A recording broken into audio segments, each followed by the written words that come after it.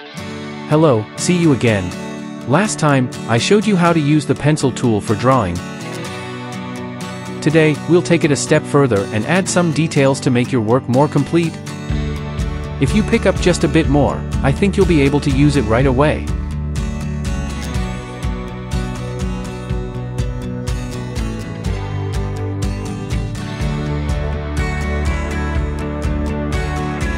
Let's start with the sculpt mode of the pencil tool. It's great for editing lines.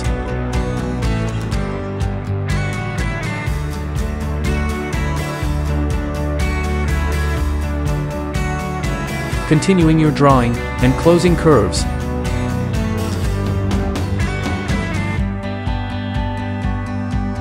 Just remember to always draw on the line.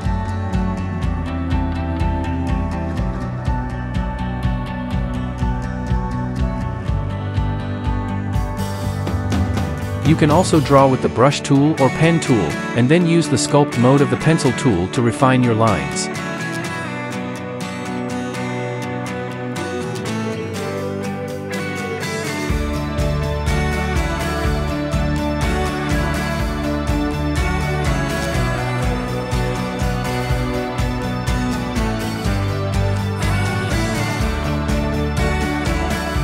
Another option is to use the node tool for adjustments.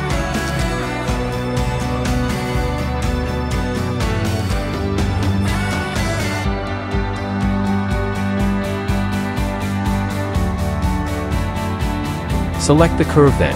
For example, use the alternate key to create a straight line. Or the control key to delete the curve between two nodes. For more details, check out my video about the pencil tool on my channel. Here's something I use regularly.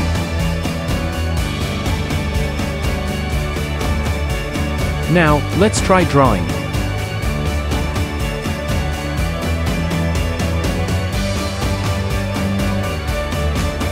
In the pencil tool, you can use pressure sensitivity to control your strokes, and the width tool to adjust the line width. Each tool works well together. Click Scale with Object to get the proportions for the stroke lines, if you want to scale the character in the future.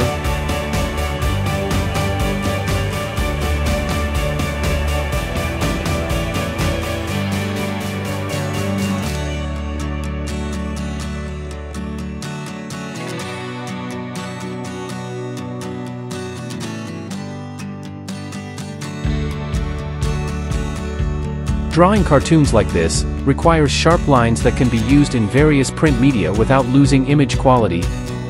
Yes, it can also be done in raster mode, depending on the purpose of the work.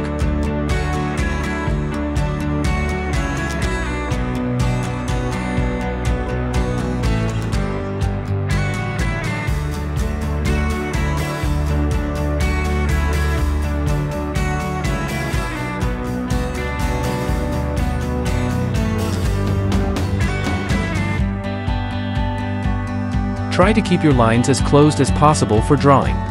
Take a look at this example. Even though the line is a closed area, but in vector mode, it might not be fully closed.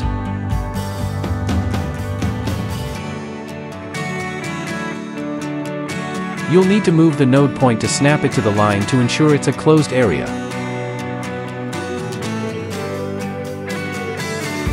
Or draw the lines so that they intersect before you can color it. If you're unsure where the gap is, you can use the expand stroke method, then color instead. I use this often when drawing on vector mode.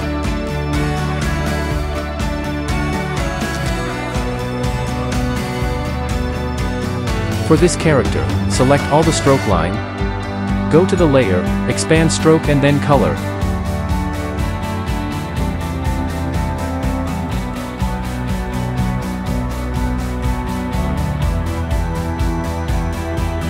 For any parts that can't be filled with color, I'll use the pencil tool or brush tool instead.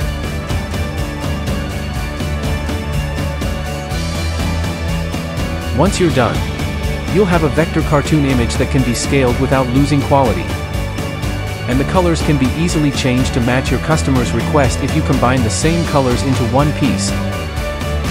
That's why I prefer working in vector. Just keep in mind, if you expand the stroke, editing might be a bit trickier than with regular stroke lines.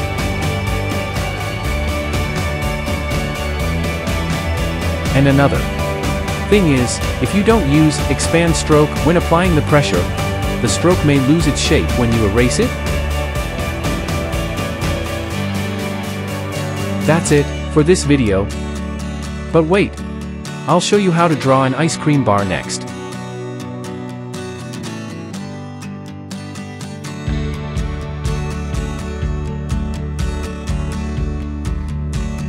I won't be covering packaging design here. Let's focus solely on drawing, or else this video will get too long.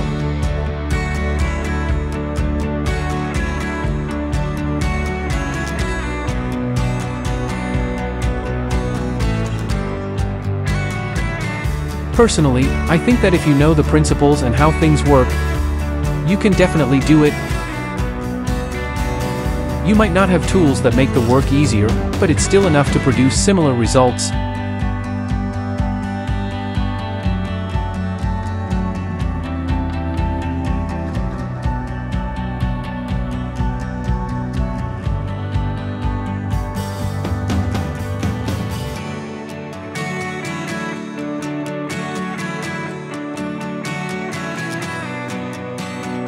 Click the Insert Inside Selection button at the top. This will allow you to draw within the vector shape, similar to using a clipping mask. For those who haven't seen my previous videos,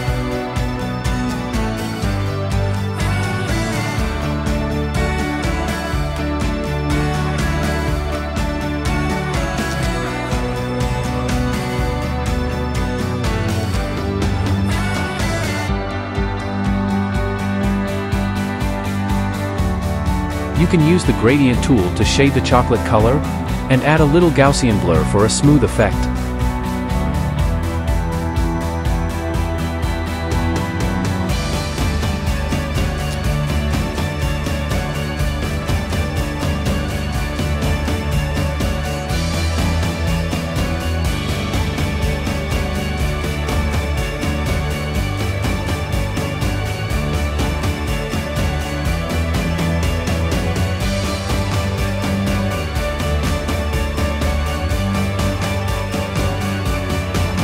Once you've got the color you like, sprinkle some nuts on it. You can enhance your drawing with various effects like 3D, shadows, and Gaussian blur.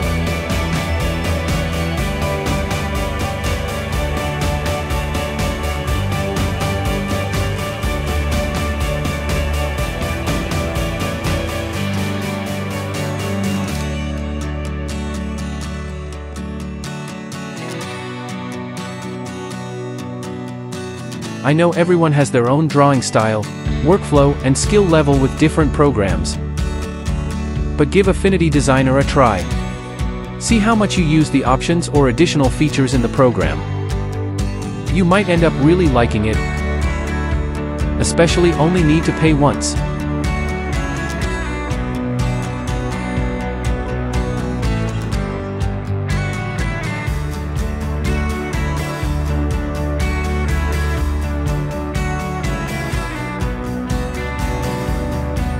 If you love drawing, for whatever reason, I'm committed to making videos that you can really use. If you have any suggestions or requests, please leave a comment below.